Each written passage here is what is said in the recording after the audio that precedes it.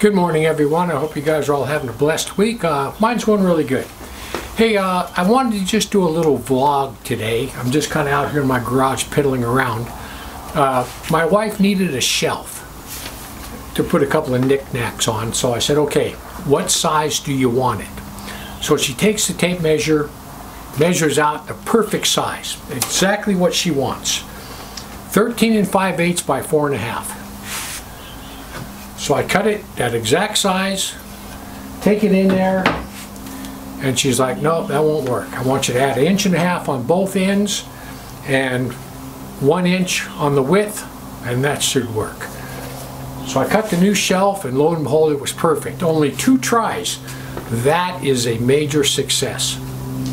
So listen, I want to talk to you about my wife, being as how we're on that subject. So, you know, listen, I'm like the perfect husband. I'm just kidding, far from it. But listen, there are things that I do for my wife, 3 things that I have literally done for the last 35 years. And number 1 is I do all the laundry. From day 1, from even before we got married, I've been doing all the laundry. And the reason is because the washer and dryer are out in my garage. So I'll come out here on a Saturday and I'll just be doing little projects, piddling around, working on my dirt bikes or something. And I'll just bring the laundry basket out here and throw in all the colors. When they're done, throw them in the dryer, throw in all the whites. But I'll do the laundry as I'm working in my garage because the washer and dryer is right there. And then when they're done, I'll take them in, throw them on the bed, fold them all up and put them away. Laundry to me is relaxing. It's not a job. I love doing it. I'll do your laundry if you bring it over. So the next thing I do is the dishes. My wife hates doing the dishes. Matter of fact, she doesn't really mind doing the dishes, but she hates unloading the dishwasher. And she'll say all the time, hey, I'll do the dishes if you'll unload the dishwasher. But most of the time, when we get done with dinner, she doesn't want to do the dishes right then. She says, leave those dishes and I'll do them tomorrow morning. Well, I can't handle a dirty kitchen, so she cooks, I do the dishes. That's the way we've been doing it for 35 years. So I do the laundry, I do the dishes, and the next thing I do is I do all the grocery shopping. And I've been doing all the grocery shopping since we got married. She hates going to the store. And I love going to the store. Plus I go to the commissary, and usually when I go to the commissary, I'll run into a buddy or two, you know, from my military days. So I love going shopping. So anyway, those are the 3 things that my wife does not like doing: laundry, dishes, and shopping. And so I've been doing all 3 of those things the whole 35 years we've been married. So say I'm a pretty good husband, huh? Well, listen, lately one of those jobs has turned out to be a pain in the butt, and I'm tired of it. So that's why I'm making this video to vent to you guys. Listen, every time I go shopping, every time when I get home, I have this big table right here in my garage that's in my way. But I have to leave it here because when I go shopping, I open up my car, I have to unload all the groceries on this table, and then I have to take my bleach wipes, and she makes me wipe off everything before I bring it in the house. The milk, the butter, the bags of potato chips, every can, everything gets wiped off with a bleach wipe before I bring it in the house. And I've been doing that ever since this COVID thing started. I've been doing that for over a year. And she still makes me do it. And you know what? It takes me longer to decontaminate everything than it did to go shopping in the first place. And my question to you guys is, do you decontaminate everything before you bring it in your house? Because if I'm the only one doing it and none of you guys do it, I'm going to complain. I'm going to say, look, nobody else is doing this, nobody's getting sick. I'm not doing it anymore. I'm going to stand up for myself. So listen, I don't know how many of you noticed, but last couple weeks I had a cold. It's just now going away. So for a year I've been wearing my mask. Every time I go into a store, every time I pump gas, the minute I get back in my car, I take that, what's that stuff called, sanitizing stuff, and I sanitize my hands, everything I touched, and then I wash my hands at least 5,000 times a day. So I've been doing all that stuff.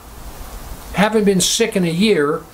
And then all of a sudden the grandkids start school, and immediately one of them comes home with a cold, and I get it. So what's the use? So anyway, listen. Some of you might be thinking, Pastor Bob, why do you do all those things for your wife? You know, the laundry, the shopping, the dishes, that's almost everything. Why do you do all that? Well, I'll tell you something. I got a pretty good wife, and this is why. Guys, this is no kidding. If I decide I want to go buy a brand new Harley, right?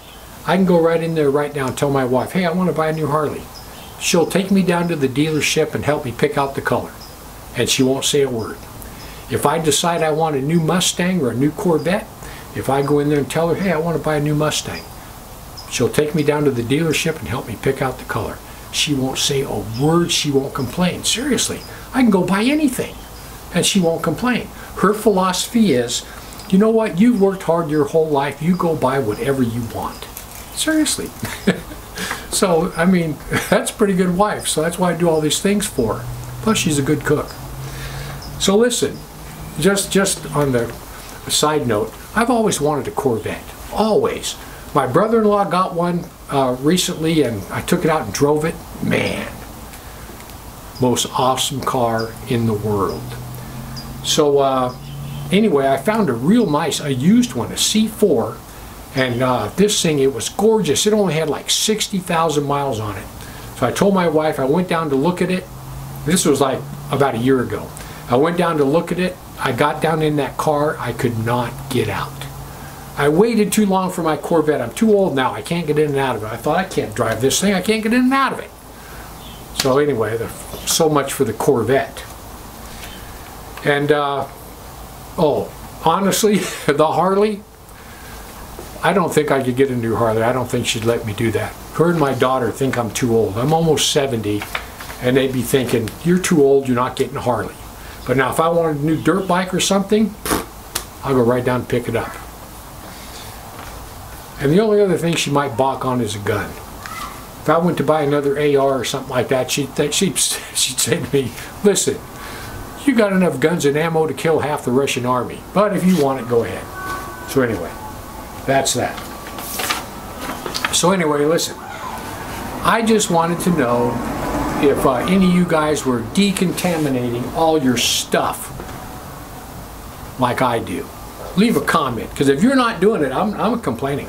I'm going to tell my wife, look, none of my subscribers do it, none of them's gotten sick. I'm done with this decon. I need this table out of my garage. So anyway, I just wanted to do this vlog, just kind of tell you guys, have a blessed week. I really appreciate all you guys. I appreciate your comments. I appreciate your support each week. And we're going to try not to get too political. I don't want any more strikes. So you guys have a blessed week. Just remember, heaven or hell, you choose. And once you take your last breath, it's a done deal.